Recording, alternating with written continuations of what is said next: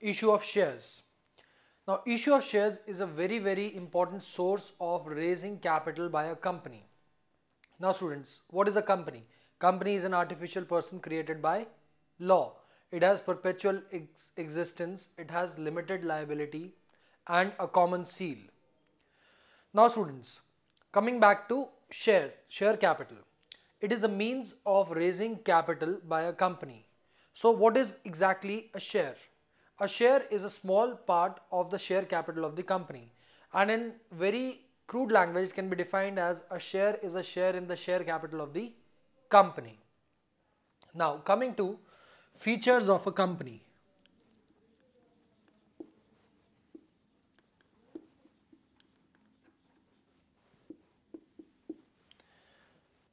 The first one is that a company is a voluntary association of persons.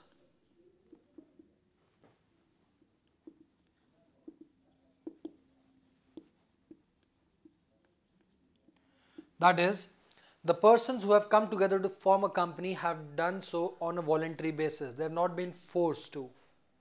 Then, a company has a separate legal entity. Remember students, other forms of business like sole proprietorship, partnership, they do not have any legal existence. Their existence is contingent to the existence of their owners. But in case of company, a company has a separate legal existence and identity provided to it by law. That is, the members' identity is separate and the company's identity is separate.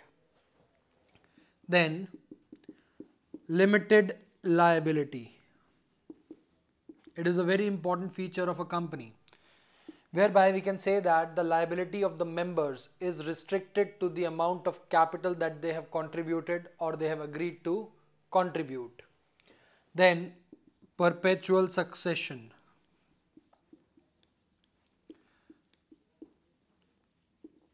Perpetual succession means that members may come or members may go, but the existence of the company remains there and it keeps on continuing. Lastly, common seal. Common seal is like the signature of a company. Company is an artificial person, but it has a separate legal existence, so it can enter into contracts on its own. Obviously, the decision would be taken through the board of directors, but as a measure of company's acceptance, common seal is put on those papers. It is just like the signature of an individual.